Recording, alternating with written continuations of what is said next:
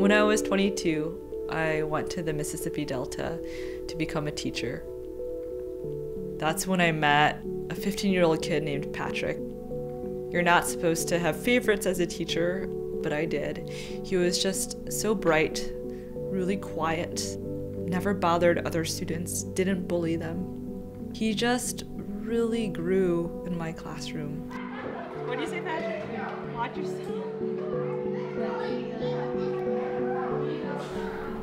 2 years after I left the Delta, I found out that Patrick had gotten into a fight and killed someone.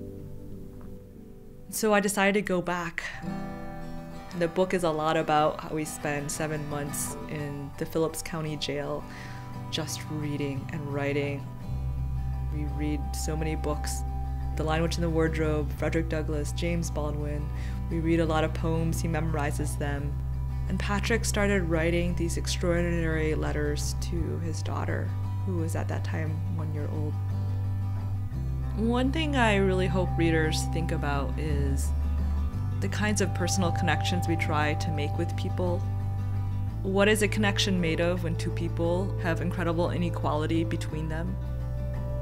Patrick and I come together in the classroom, and as we both grow older, the inequality grows.